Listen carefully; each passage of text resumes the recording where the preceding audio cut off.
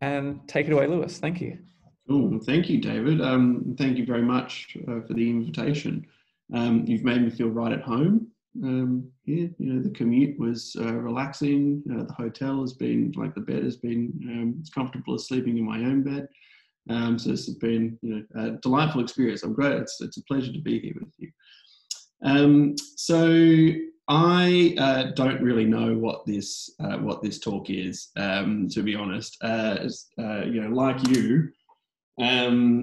My world got turned a little bit upside down a couple of months ago by COVID-19, and possibly like some of you, I started thinking about it. As somebody who claims to be interested in studying, complex human systems, studying social systems and things like this, it seemed very sensible to use the time that I had to start. To try and look at COVID-19 and try to look at coronavirus and do some modeling and some data science around it. And one of the things that was nice as a person who likes to study social media is that all these social media companies, Twitter, Facebook, and you will have seen Google and Apple started providing bits of data to scientists for analysis. So there was an opportunity to actually to do some science using social media data, which is a rare thing. These companies don't often give up data to researchers very easily. So it seemed perfectly sensible to start trying to look at these things, as I started to do that.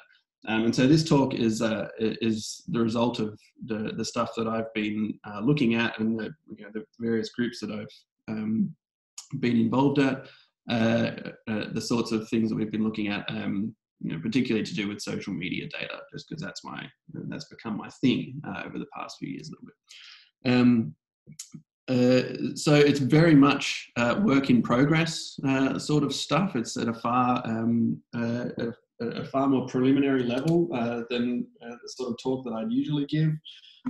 But it's the last day of semester. I just gave my last lecture, so hopefully this is sort of interesting. A bit more of a relaxed sort of talk, and try and treat it a little bit more casually than I usually would. With one of these things.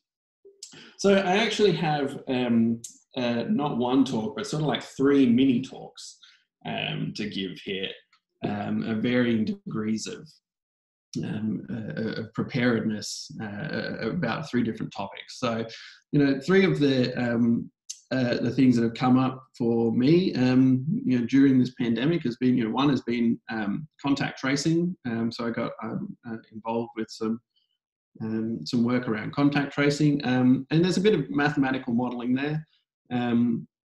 We started to look at how effective we might expect a digital contact tracing app to be. So we started trying to predict or think about what level of what proportion of the population would need to adopt any sort of contact tracing app if the government were going to introduce such an app in order for it to be effective. So there's some modelling around that. And then an app did indeed appear. The COVID Safe app appeared. We were working on it, and so I started to try and track the response to that app on Twitter. And so I've got a few results to show there about that. And then the second, possibly the most significant thing that we've been working on over the past month or two, and this is in collaboration with other researchers from Melbourne Uni and from UNSW, is quantifying social distancing. So one of the companies that never ever gives out data is Facebook, and they actually made some data available, location, aggregated location data about from users of the Facebook app, which you can use to measure how people are moving around, and whether they're staying put, whether they're social distancing, whether they're going out, what places they're interacting in, and things like this. And so we have been using that to try and look at the number of contacts that people might make, and potentially doing some risk mapping as well. If there's an outbreak in some region, and that people are moving between where people are moving between at some aggregated level, what's the risk of there being of that outbreak spreading throughout the area? And then the last one is a bit opportunistic. So there's a PhD student who's working on natural language processing and extracting patient experiences from data that's shared online. And so with him, we've been looking at trying to measure the arc of patient experience for patients who have tested positive to coronavirus, because there's a particular Reddit forum where people can share their experiences there. And so we've been doing some sentiment analysis and some topic modeling on that. I'll talk about that at the end. So, okay, so let's get started. So, starting off with the contact tracing work, which is the thing I started working on first. This is mainly in collaboration with this guy, Peter Eckersley, who's a computer scientist, hacker who works with the Electronic Frontiers Foundation in the US, as a position at Stanford. And as a really interesting guy, with James Macquarie, media personality, star of TV and radio and print, James Macquarie from the University of Melbourne. The two of these guys authored an article called Tech Companies at this website, stopcovid.tech, calling on tech companies to try and release various strategies to try and mitigate, try and attack coronavirus. And so that's at this website, stopcovid.tech, which is very interesting. So, interestingly, Peter got stranded in Australia. He was visiting Australia and then got stranded when the pandemic hit. And so through James Macquarie, we ended up connecting and talking about contact tracing, potential contact tracing apps, and trying to model the effectiveness. So there was an interesting random connection that got made there. So, some of the questions that, so we started looking at this back in February or so, I think, late February, early March. And, the first question that we had about digital contact tracing, so contact tracing apps, is do we even need it in Australia? And this is not, to me, this is not at all clear, right? Obviously at the moment, Australia's got really low levels of coronavirus, so there's not even an awful lot of human manual contact tracing happening. Certainly, no great need for the app to be used. And if you think about it, the fact that Australia has acted early and has got coronavirus reasonably under control means that it's very possible that manual contact tracing might be scalable in Australia. So if you wanted to throw money at a problem of contact tracing, a pretty good way to do it in Australia would be to just hire more contact tracers, hire more human contact tracers, particularly when unemployment is so high. So it's not immediately clear that we need to have a coronavirus contact tracing app at all. But if we're going to go down this route, then there's a couple of things that digital contact tracing should be able to do. There are still a couple of benefits to digital contact tracing, and so those are these. So digital contact tracing should be able to be faster than manual contact tracing. That's one of the claims that often gets made about it. So it takes some number of days for once you've been diagnosed with coronavirus, for a contact tracer to call you up and to conduct an interview with you, go through the process of locating all of your contacts, and then put it into a database. Your contact tracers still use paper and stuff for this a lot of the time, and type things into by hand into databases, and then to go and contact all those contacts, et cetera, et cetera. And that process takes some days. So digital contact tracing and the COVID safe app, etc., has the potential to be a lot faster. Would be even faster if we were using a more decentralized approach. And then the really important thing is that the unique thing about contact tracing apps is that they have the potential to find more contacts than you might be able to use in manual contact tracing. So through manual contact tracing, you can only remember the people that you know. So contacting the person that you sat next to on the bus or something like this is going to be difficult, unless you have people with phones installed that are communicating. So yeah, so that's do we even need contact tracing? Not necessarily, but there are some benefits. Some of the other questions that we have is, over the past, since March, there are a few weeks there where there seem to be, just as an exponential growth in the number of coronavirus cases and an exponential growth in the number of proposals for contact tracing apps that were coming out, particularly, a range of different protocols that can be used for this and different levels of privacy associated with each one. And the question a couple of months ago, back towards the start of the semester, was which one of these should Australia adopt? We've gone down a particular route, but there are choices to be made there. And then the big question with any contact tracing app is how effective would it be? And in particular, how many people in the population need to adopt any app if you're going to introduce it in order for it to be effective. Now, this is really difficult to quantify. There are many unknowns here. So this is where we thought, this is where perhaps a simulation model can provide some insight or start to give us a more quantitative framework in which to start asking these questions. So that discussion of all of those issues, that sort of motivates a little bit about the actual model that we wrote down and that we started to use. So here's actually a relatively simple, fairly simple disease model. This is similar in broad structure to the ones used by the Doherty Institute group. So James Macquarie and Jody McMurtrin's group that have been doing the simulations and scenario modelling for the government. This is like what they use. So it's a basic, an SEIR type model, if you know these things. Like them, we have a quarantined compartment. So with some probability, one minus p, you migrate along the susceptible to exposed to infected to recovered path, is in normal dynamics. But with probability p, you get contact traced, right? You get identified before you get exposed.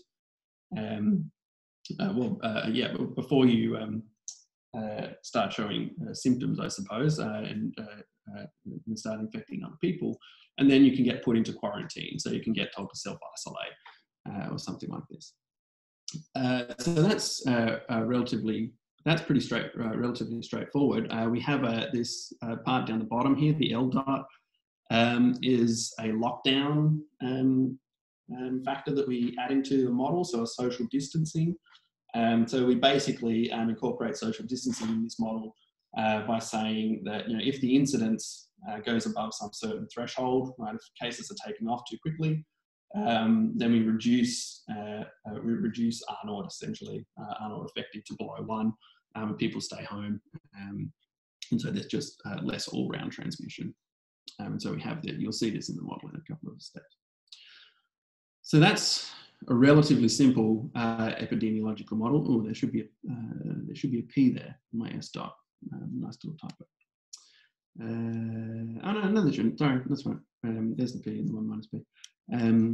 That's relatively simple, but the big question is, what's this number P, right? What's this proportion of people who get quarantined, and how does that relate to contact tracing? And so that's where the thing becomes actually quite complex, and I'm still hiding away a lot of the complexity here.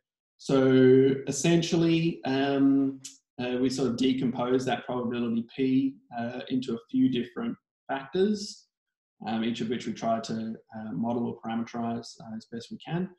So the first is that if you introduce this app, and that app is going to lead to you quarantining more people, we're going to say you do that at a certain date, right? So the app launches at a certain date, T launch, and yeah, and then it launches with some adoption rate, a fraction of the population that's installed the app. So you can only be contact traced if you've installed the app, right? And that's the major parameter here. Then there's this factor F race. So, and we've thought about this as the probability of winning the contact tracing race, right? So once a contact is infected, is contacted by an infected person, then there's a certain amount of time, the generation time, the time for them to go on and infect somebody else, in which you have to sort of catch that person by the original person getting diagnosed, then getting contact traced, and identifying that contact and then telling them to get into isolation. So you essentially have a probability of the time it takes to do the contact tracing, that's the tau R there essentially, being less than the generation time, the time for this newly infected person to infect somebody else. So that's actually hiding a lot of parameters and a distribution of generation times and things like that, but it's essentially trying to capture that idea. And then you have the probability of people actually being tested as well. So you only have a certain rate of testing in the population. You can assume that's constant or going up. In the US, it's been varying quite a bit. In Australia, it's been a bit more constant throughout time. But yeah, you can only detect a certain number of infections because you only have a certain pool of tests which you might hit. So that's the broad structure, and there's the truth is there are lots and lots of parameters in there, many of which we tried to estimate from the literature which was coming out at the time, and we put distributions on a bunch of parameters, including the R0 and the various epidemiological parameters. And then essentially what we did with this is we ran a lot of simulations. So now we decided to let's just go Monte Carlo, do lots of draws of lots of these parameters, and then look at the universe of things that can happen. So you can start to explore a few things. So here's the number of the proportion of people who get quarantined as a function in the colors of the app launch date. So if you launch the app later and later and later, as the colors go from blue to yellow, you quarantine less and less people. Right, so this has got some strange curves, kinks in it, because we have this lockdown aspect going on in the background here.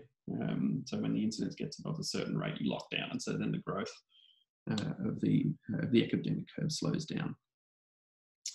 Yeah, so you can start to explore that, and you can start to explore lots of things. So really what we did is we just started randomly sampling all of the various parameters that we had. So we put a distribution on the app launch date, for example.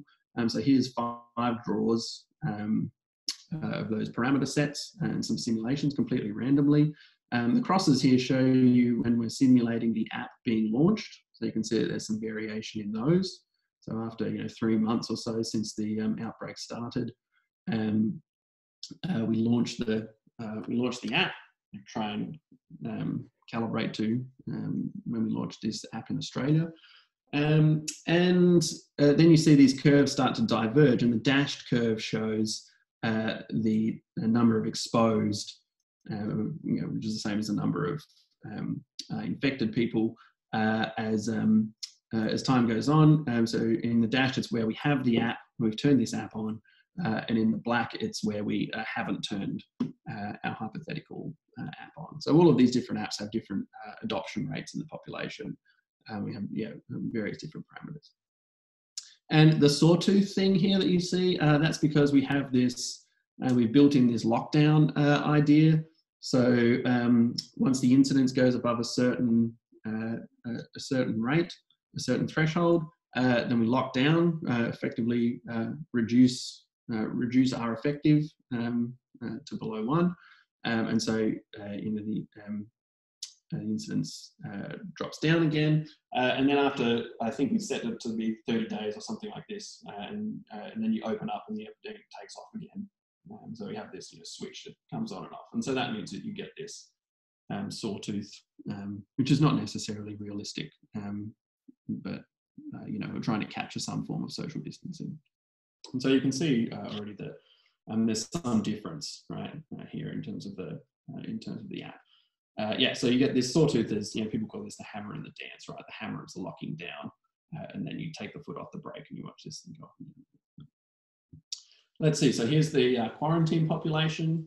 So you can see that we're quarantining more people. So in the dashed lines in each of these simulations where you have the app come in, you are starting to quarantine more people, which is as you would expect.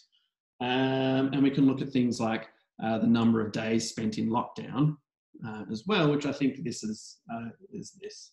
So here, I guess the y-axis doesn't make, it's not meaningful here. It's a proportion of some number that doesn't, it's not really important.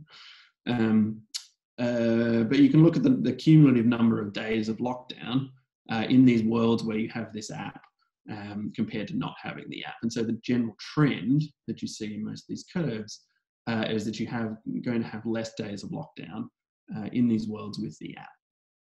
And so that's the general feature. So one important thing, that's the thing that we really want to look at, right? So here is, this is the key figure in all of this modeling, which is that as a function of the proportion of the population that's using the app along the x-axis, so where we just are simulating a whole bunch of different worlds, so each dot is a different choice of parameters, is a different universe essentially, and then we look at the number of days of lockdown that you get. The number of days you get spent in this are effectively less than one state for the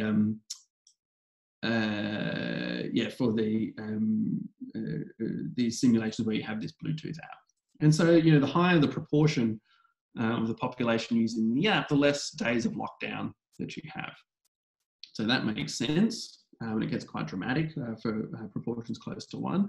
But probably the most important curve here is this curve on the right, which shows you the distribution of days saved. So if you have a look at the universe where you don't have the app, compare that with everything else the same, but you have this app and you turn it on at some launch date, what's the number of days of lockdown that you save through that additional contact tracing?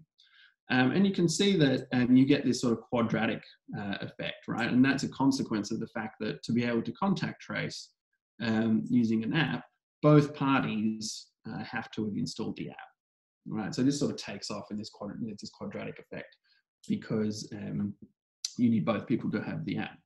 And the important thing here is that every dot is a different set of parameters, and there's a huge amount of variation amongst all of those parameters.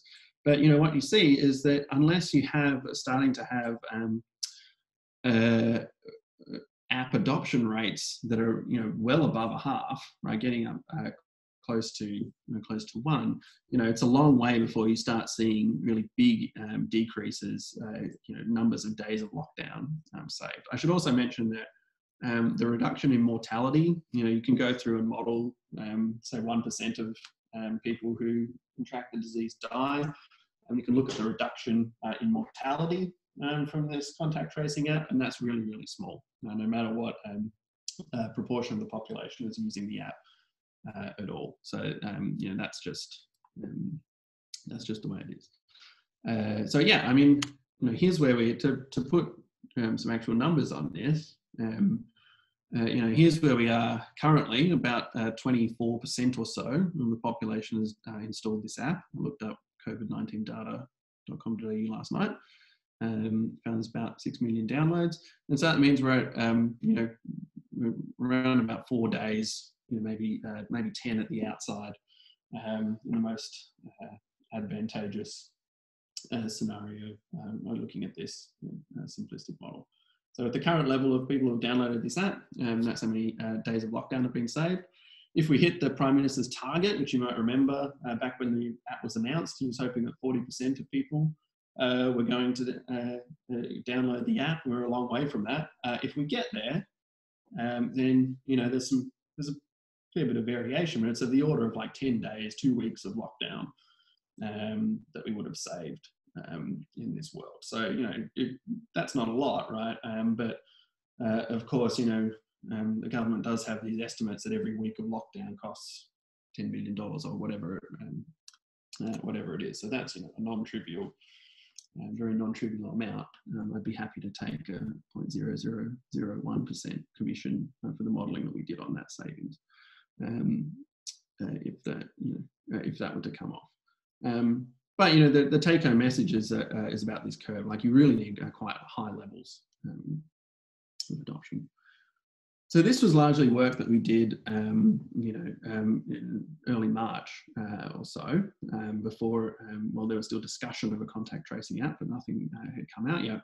And then, of course, this came along, you know, in whenever it was, mid to April or so. It's been around for a month or two. And then we had some more questions.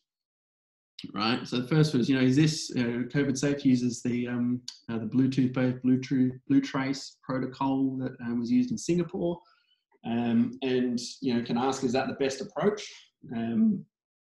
to a contact tracing app? Is that the most sensible protocol?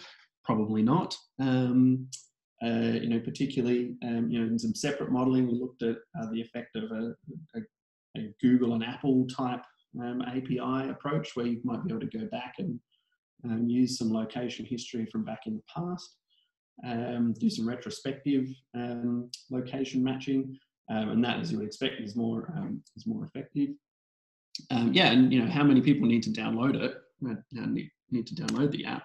Well, I mean, that is, how long is a piece of string, right? Like, if you know, there's some non-zero improvement, decrease in the number of days of lockdown that you have here. As soon as, you know, 2 people have installed the app, there's some probability of contact being traced and saving some lockdown.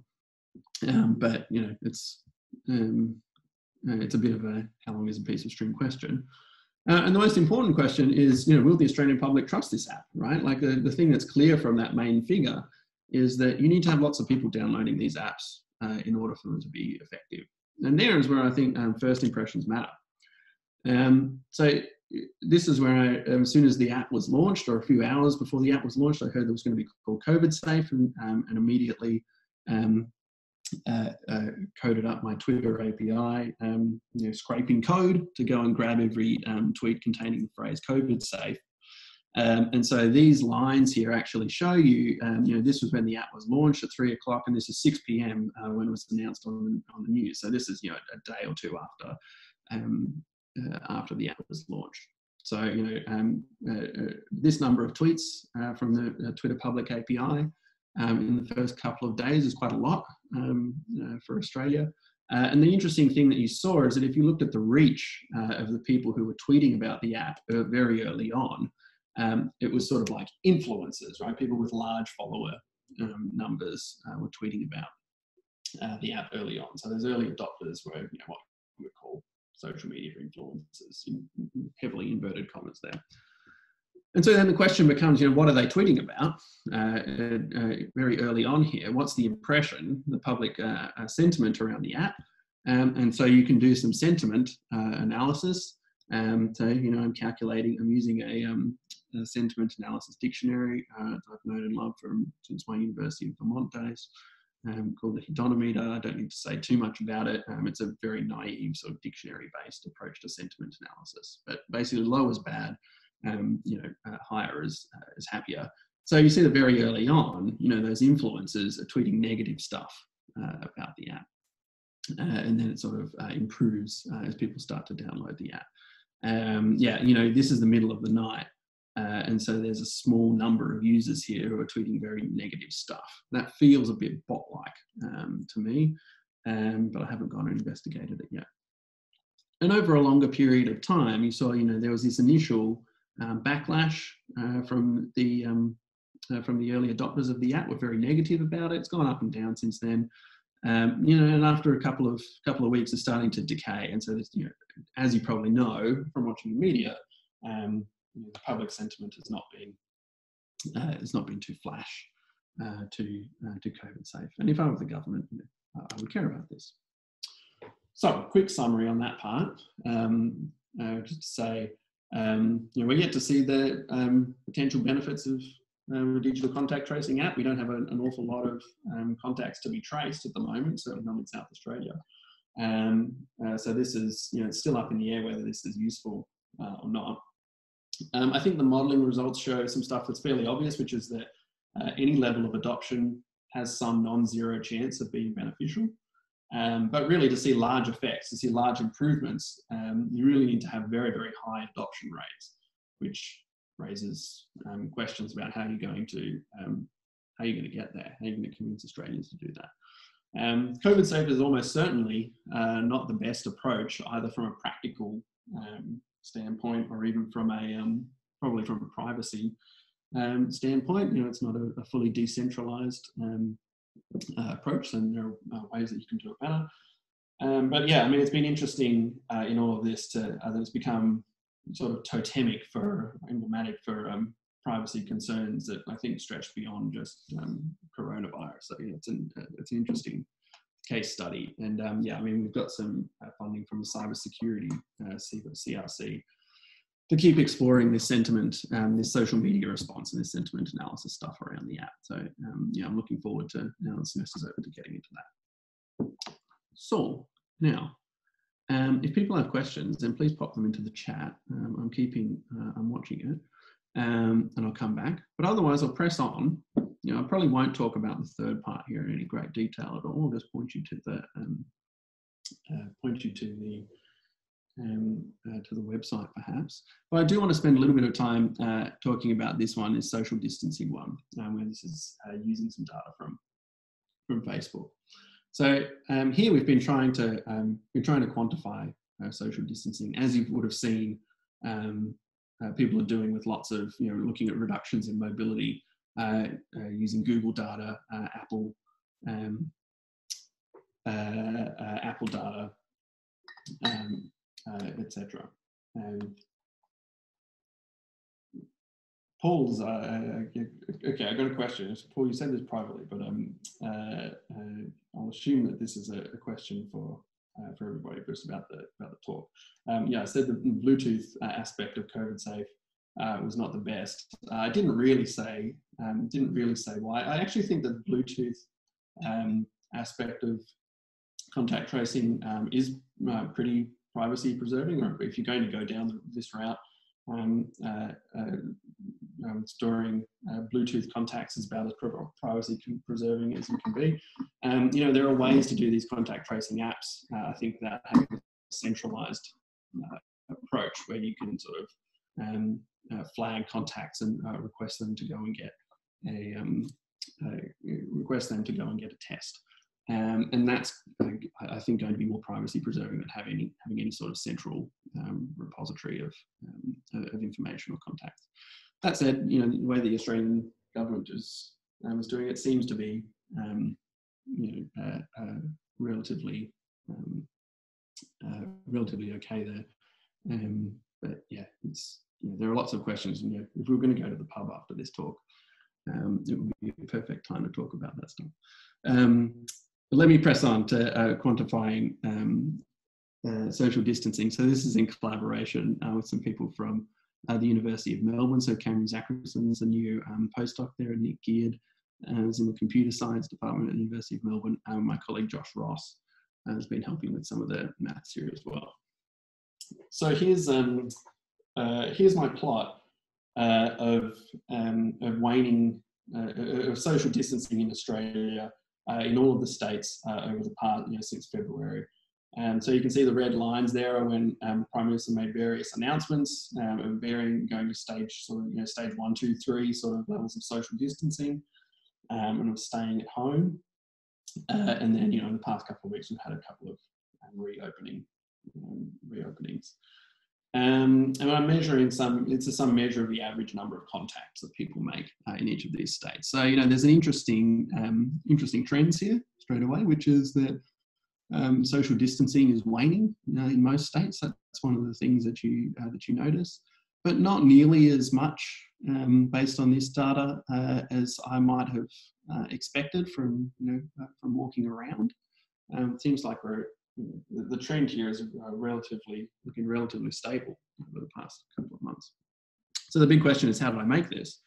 And the answer is using co-location data. So Facebook, through its Data for Good program, sorry, I'm just going to jump out of here. So I think I've lost a slide, or I put it in the wrong spot or something. I have lost a slide. Oh, okay. Well, I'll just say this in words then. So Facebook has provided a bunch of different data products. So it comes from users of the Facebook app who have location services installed, which is some small percentage of the number of Facebook users, and they leave it turned on all the time. And then you can basically track where people are going. So Facebook has aggregated that data up and not reported anything from regions where there are small numbers of people. And for the most part, they've aggregated up to local government area, sort of suburb area scale, and reporting a few different things. So the number of people who are in each location, mobility, so number of people moving between different regions in an 8-hour period, I think, so you can get some idea of mobility patterns, and something called a co-location probability.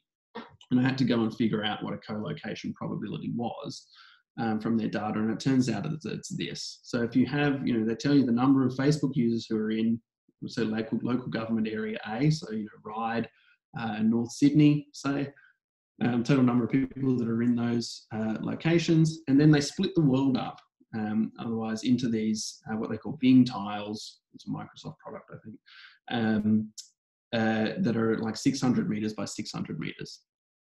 And then they count up the number of 5-minute windows when people from each of these regions are co-located in each of these regions. So so at one time, let's say that this user from region I and this user from region J pass through this tile, and these other two users pass through this tile in the same 5-minute window, and no one goes through the third tile. Then next time, the next 5 minutes, the same two people pass through the same tile again. Maybe they've stayed there and had a chat, and then nothing else. And so then, in the next 5 minutes, these two people pass through these through this same 600 meter by 600 meter square. And from that, they calculate a probability of any two users from regions I and J being co-located, right, being in the same square in a 5-minute window. So, this took me a little bit of time to figure out how they do this, but that's just because I'm slow. So essentially what it is you add up these numbers, right? So the number of co-locations that you've seen in these 3 5-minute windows, then you divide by the number of people who are in each region, so 4 and 5, and then 2016 is the number of 5-minute intervals in a week, right? So this becomes a probability of being co-located in for a 5-minute window, in a 5-minute window, averaged over the week, and that comes out to be a small number. So you can write this down mathematically. And so essentially, Facebook reports to us at a weekly, for each week, these 3 numbers. So the populations NI and NJ for every local government area in the country, for which there's enough data, and then these probabilities. And so it's that. And so from that, you can calculate an average number of contacts per person in a region, and for each state, say, so if NS is the population of people in the state, you can calculate the average number of contacts in that state. And so from that, what we go and do is I've got this website here. I can make these plots and show you this social distancing. So there's maps and stuff on the website which are cool to look at, which if I had more time, I'd go through, but I want to finish on time. So instead I'll show you some of the figures that Cameron made, where you can see that social distancing is waning over time. So the red indicates more waning of social distancing. So green is more of a propensity of people to stay at home and in the outer suburbs, people are moving about more. That is suggestive of that people in the outer suburbs possibly people need to travel for work. Are going back to moving around more. There are different areas, size areas in all of these regions as well.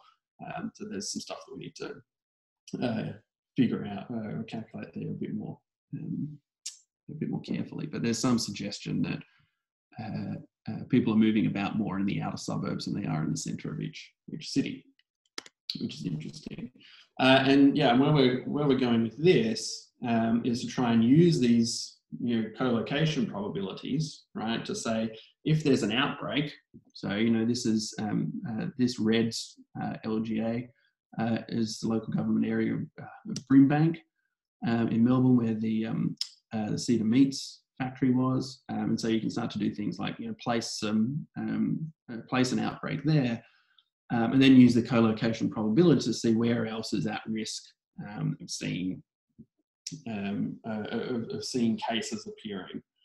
So we're hoping that this might be used to inform how testing, the places where you might want to do extra tests and things like this. And to the most part, you would expect that it's the suburbs immediately around Brimbank that are most at risk, but there's some that are more unusual. It's not completely just geospatially located, concentric ring.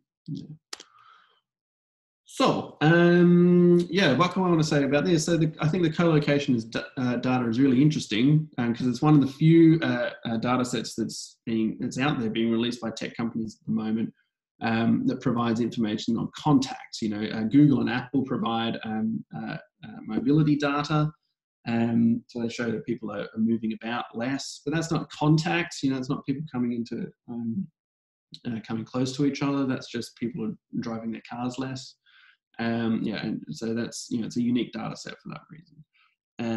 So this all shows that social distancing is waning, but it's actually slower than I would have expected, and it's slower than what was suggested if you look at Google and Apple data. There's possibly some variation between urban and regional areas. And it maybe has application to mapping geospatial risk. And so transmission is a network phenomenon. Now, what's the time? 3:20. How long do I have, David? Do we end at past or do we end at 25 past? Yeah, you got 5 minutes maybe. Okay, maybe I'll take those 5 minutes and I'll go. I only wanted to say a few things about this Reddit stuff. Anyway, so I'll do that really quickly.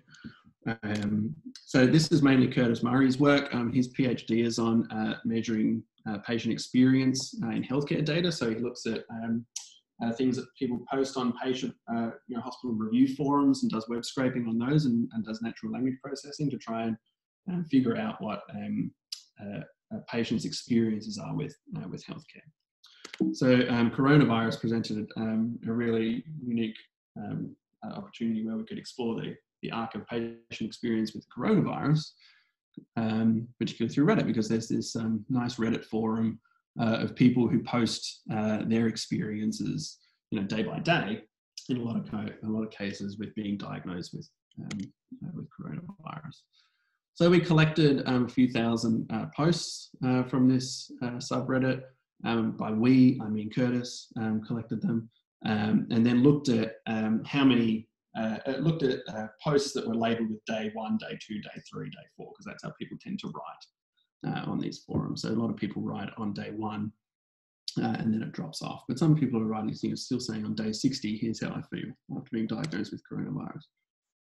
So he ran something called network topic modelling, which is a way of getting an idea of what are the co-occurring words in a document. Across an entire corpus. So if you treat each of these days as a document, what are the words which identify each day? And so you see that people talk about sore throat and things early on day 1, and then that declines over time. You see the topic around breathing and being on a ventilator and things like this peaks, a week or 2 in. We even pick up, completely unsupervised way, this asomia, loss of smell, loss of taste symptom. very slightly. And with this data, you can do the sentiment analysis as well. So we took another sentiment analysis dictionary and looked at words that were positive, labelled as being positive and negative, also being labelled as with various different other emotions here. Look, I mean, there's maybe some trends in here. There's maybe not. It's a little bit early to tell. It's interesting that there is a fear sentiment which seems to be prominent, and then sort of decays maybe as time goes on. I mean, we could correlate these curves with the topic curves, and you find that there are topics that co-occur, that correlate well with the positive emotions, and topics which correlate well with the negative emotions over time. And so you can create a map. So we do something called multidimensional scaling on this distance matrix, like a PCA, and find where these clusters are. So there's a positive cluster of positive words, a cluster of negative words. I think I zoom in a little bit here, and so you can see that some of the negative words are associated with those, pain and things like this, which makes a lot of sense. The fear topic is associated with people having high temperatures early on. And then, the positive, people have a positive towards doctors and have a lot of trust there. So, a lot of that makes sense. But it's a perspective that you don't get from the health, from more traditional data sets. So this is my last slide. And the first couple of points serve as some summary for all across all these three mini talks that I've given. So social media data is at least unique. It can give you information on stuff that you don't measure, using traditional health data sources. But I mean, there's a huge caveat with all of this, which is that every data set that I've talked about here is has huge demographic biases, and as always, we need to try and understand those biases, and hopefully correct for them. That's what we're trying to do with the Facebook data now, at the very least. I mean, with the last topic, I think there is some possibility. We've been looking at other forums on Reddit, more general discussion forums on Reddit. It's been interesting to see that there are sort of mental health-like topics that are emerging without needing any supervision. So there might be some signal there in looking at mental health consequences. So that's all I want to say. If you want to ask questions, then now's a great time. But otherwise, thank you very much. This was fun. Yeah, I heard somebody turn their microphone off to clap. That's lovely. So if anyone wants to ask a question, you should be able to unmute yourselves now. Anyone who'd like to unmute themselves and ask a question is very welcome to.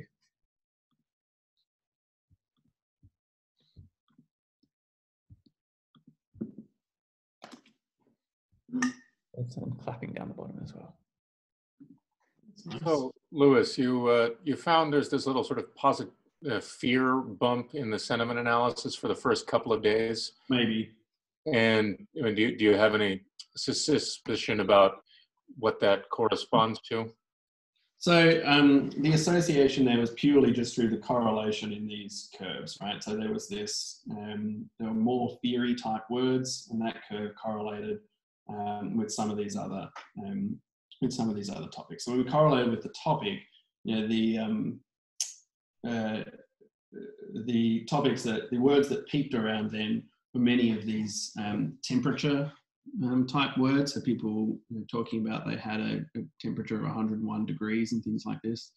And so it was really around having a fever, having having high temperatures, things like this, and being worried that they might have coronavirus, is what it seemed to be the most. I should treat that fear bump with a good degree of skepticism. It's not a huge amount of data that we have there, and as you would well know, Your sentiment analysis stuff is fraught. So I should do what our mentor Peter Dodds would tell us to do and look at the words next.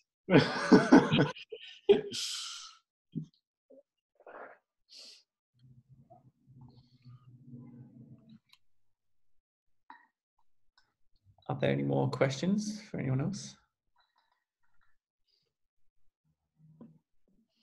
So I was just going to ask something brief about this sort of sentiment analysis and the topic modeling. So doing your topic modeling over the whole set of your whole corpus, and then so you get your list of topics. And how you, and this is a bit of a technical question, how are you assigning sort of day by day which topics are more or less important? Just what's the measurement?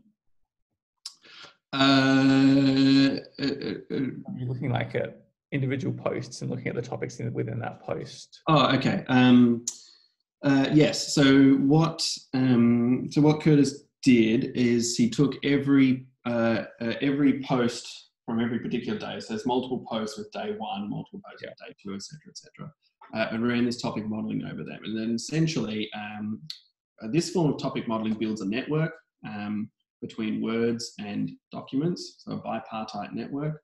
And then it does community detection on that bipartite network. So it finds that there are groups of words that co-occur with across documents. So via documents, groups of words that co-occur.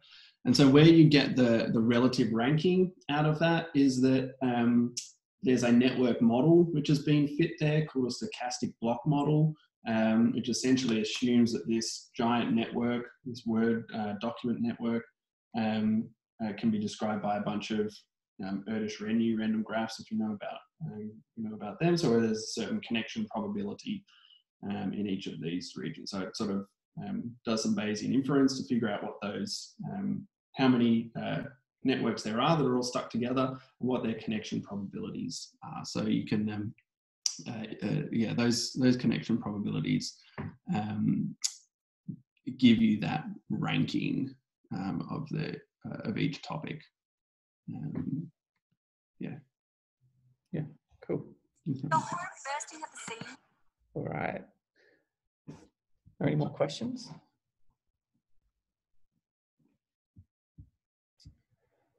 I don't think I see anyone. So in that case, let's thank Lewis once again for a very interesting talk. And I'm going to go out into the outside because it's a beautiful sunny day here and enjoy the sunshine. Thanks, everyone. Okay, fantastic. Thanks very much.